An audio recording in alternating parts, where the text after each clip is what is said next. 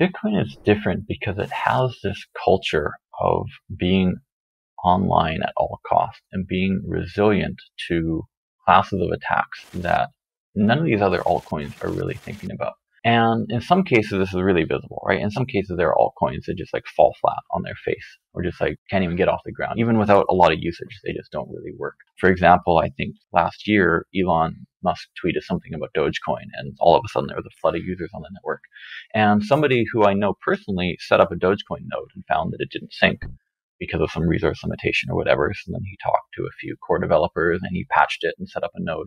And then he personally was basically the single node serving the Dogecoin network for a little while, for a couple of days until he got bored and shut it off, right? And so Doge is a meme. Of course, Doge is not really trying, so it's unfair of me to pick on them.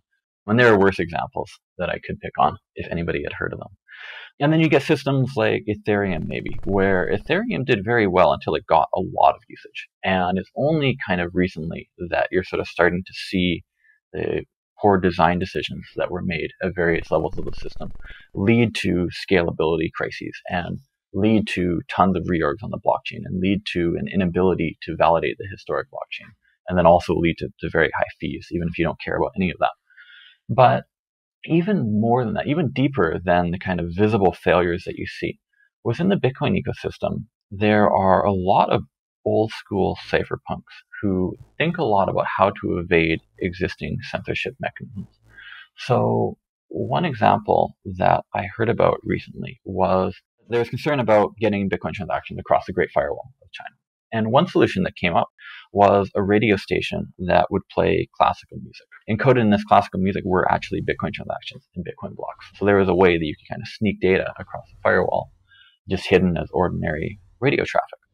And today, a great example of that actually is Blockstream's satellite service. And the cool thing there is that if you're in a world where you're not supposed to be dealing with Bitcoin, if it's not legal to work with Bitcoin, then if you're broadcasting things through the air, well, that's physically detectable. But if you're just reading stuff that's being beamed from satellites, nobody can tell if you're doing that or not.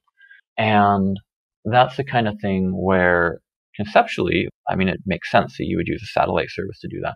But then even in the fine-grained details, like what kind of error-correcting codes do we do? How often do we repeat the blockchain? How can we compress transactions in order to more effectively fit onto limited satellite bandwidth?